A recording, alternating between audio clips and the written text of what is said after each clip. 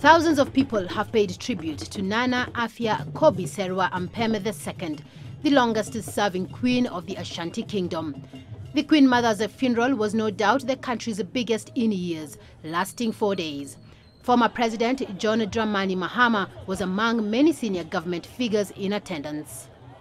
Because of the attributes she possesses, the kingdom has actually lost a gem. We hope the Almighty God will give her a peaceful resting place.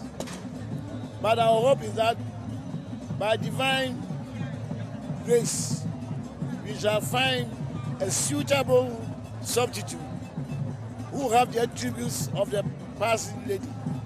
That's our wish. The ceremony included several rituals at the Mania Palace in Kumasi. The Queen Mother is considered paramount to the success of the Ashanti Kingdom. She provides counsel to the king and acts as a symbol of unity for all Ashanti people.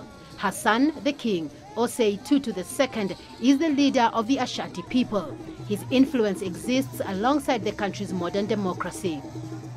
The historical influence of the kingdom puts it in the right perspective that, yes, they occupied about half the size of the present Ghana, so that cannot be taken away.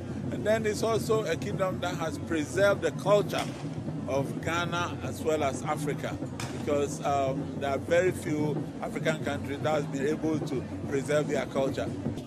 Ashantis are among Africa's most advanced civilizations. The community had a defined governance system and a respected constitution before British colonization in 1874. Celestine Caronay, CGT.